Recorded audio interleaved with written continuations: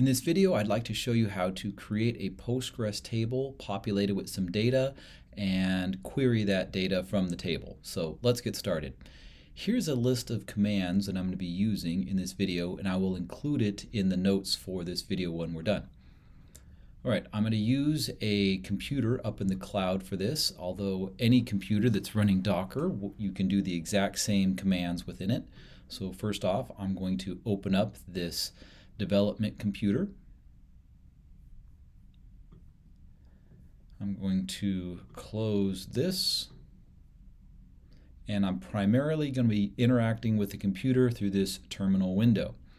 All right, so here's my first command. Actually, I'll just put it up in a little tab right here, and I'm afraid that it's going to do a word wrap. This is actually all on one line, so be very careful about that.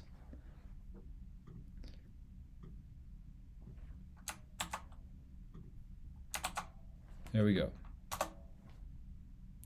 What this does is it pulls down a little MIDI computer that runs the latest version of the Postgres database.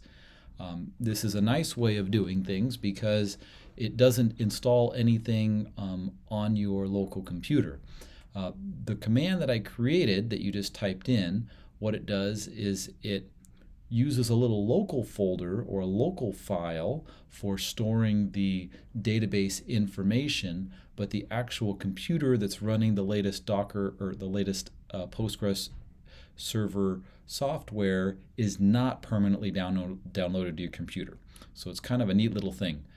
Okay, next thing we're going to do now that we're running, now this is an interesting way to do things. Oftentimes when we run a Docker command, we have our little terminal command prompt here change, and this time it did not. It ran the command and we're still effectively working on the local computer. The reason for that is because the database was started in such a way that it's running in the background, and I could confirm that by running this command, docker ps or docker process, and there is basically a Docker container with Postgres in there, and we named it DonutDB for donut database, because why not donuts, right? So it's running in the background. Now we need to be able to interact with it. So how do we do that? The command is docker exec. So think about this as a little Linux computer that's running in the background, and we need to connect to it. So docker exec terminal donutdb bash. So we type in that command, and now we are attached to that running Linux server in the background that is running the latest version of Postgres. All right, now let's start interacting with Postgres. PSQL user Postgres. Now we have logged into the Postgres database program that's running in the background, and we can start issuing commands against that database. So let us first create a database. We will call it Paradise Donut Database, or DB for short. So I'll write the command create database Paradise Donut DB, done, and with a semicolon. It has been created. Now, right now we're interacting with the Postgres database, which exists by default. Right now we need to change so that our commands will start being executed against the Paradise Donut DB database that we just created. So we do this \C for change database, Paradise Donut DB. I just started typing it and hit tab, by the way. I actually don't type that fast, and it figured it out for me. Perfect.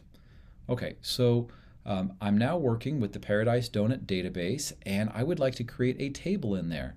I will create a simple table of employees. Now, learning all of SQL is beyond the scope of this video, but here is a block of code that creates some fields of type integer as well as some fields of type text. So I'm grabbing those, coming over to here, pasting it in, and I think it all worked. It said create table just like it said create database. So it's looking good. Let's go ahead and now add a record to this table. So I'll come over here, and this is the SQL syntax for inserting a record. So I say insert, and this does not look like an error message, so we're going to assume that everything went well. So let's go ahead and query the database table that we just created and added data to. Select star from, and then the table was called employee. We hit return, and there it is. So if I did the insert command a bunch of times, just copying and pasting this line, but changing the values there, then when I do the select command, I would see lots and lots of different rows. Okay, so the good news is all of this data that was being created and the table and the database are being stored in this local folder.